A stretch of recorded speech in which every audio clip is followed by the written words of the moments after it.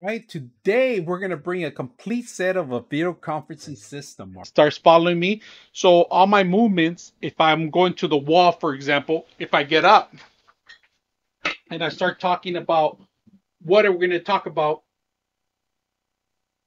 it starts looking for you. But once it finds you because of the lighting, so if you guys can see, I'm going to zoom in right now some more, and then I'm going to go the gun out after the gun out, and it starts zooming out.